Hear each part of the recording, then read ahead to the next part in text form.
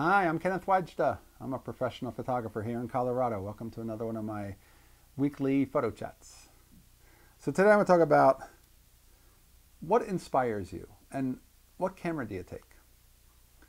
If I'm reading up about Alfred Eisenstadt, who shot for Life magazine, and he shot the famous photo of the sailor kissing the woman in Times Square after World War II ended, I'll take a Leica R6.2 with me because I think he shot with a Barnack Leica. If I am thinking about Eggleston, I might take a Leica M out with me. This is a Leica R6.2. This is their SLR that they didn't really get a big market on the SLR world. The pros were using the Nikons and the Canons, and these were expensive for what they were compared to the Nikons and the Canons. And then the lenses were expensive, so a lot of photographers at the newspaper I worked at, nobody used a Leica R. And these you can get for a lot less expensive than Leica M.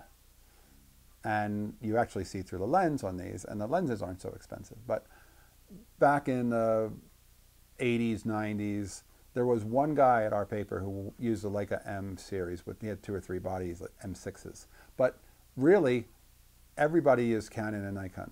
There was one guy who used Olympus, and I don't think there was another brand that I saw out in the field amongst anybody else. And this 6.2 I took out recently because I was reading a biography of William Klein, who was born in 28, and he was kind of instrumental in bringing fashion shoots for Vogue out of the studio and into the streets, and shooting fashion models in scenes where people were passing by naturally. And I thought, you know what? I'm going to shoot my 6.2 because in the YouTube documentary, which I'll put in a link below so you can see it if you want to see more about William Klein, he's an elderly gentleman. This must have been just shot a few years ago, and he's driving around and they're talking about his days growing up and some of his work. And as they're discussing it, he's shooting out the window with his 6.2. And he's shooting inside the different stores he goes in with his 6.2. And I thought, you know what? I'm going to take the 6.2 out. Because that's how I get inspired by different photographers, and they kind of connect that way.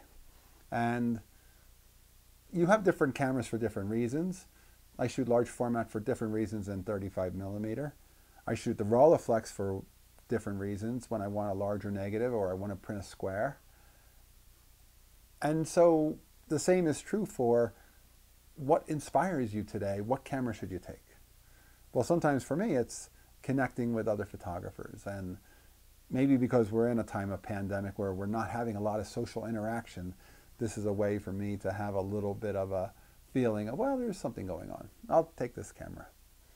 And this camera is on number 29. I was shooting it at a friend's house the other night, and the point of it is it was at number 20 for a while, and I haven't been shooting it that much, and I'm sure there are photos on here from a few years ago. And so that's going to be a fun treat. That's the point of, again, photography for me is sometimes getting away from the photograph and making it and then not seeing it right away, because then I get to have that little win of, oh, look at this great one. Oh, look at that fun one. Oh, look at that memory. And film allows me to do that. So I'll probably run the rest of this film out this week so I can get this film into a processing tank and finally see it.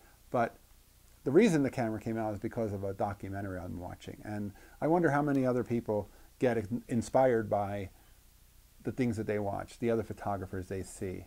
And they happen to have that same camera, and they say, I'm going to go shoot with that today because that person and their style inspires me. And I'm inspired by all kinds of people. I love all kinds of different techniques. I love watching people work. I love watching large format photographers work. I love people using 35, and I'm a big fan of shooting from the hip or making photographs. They always talked about Robert Frank was very good at like being very fluid and almost like this like pointing the camera and shooting without even looking. And I find I do that maybe because I'm driving and it is required that I not look. But I find I'm very, very fluid. I can point a camera out the window and shoot without even a glance. And sometimes the camera's in motion the whole time I'm moving it. And I'm counting on that 4,000th of a second shutter speed to freeze whatever I pointed at. But I'm very aware of that. That's a certain way of working.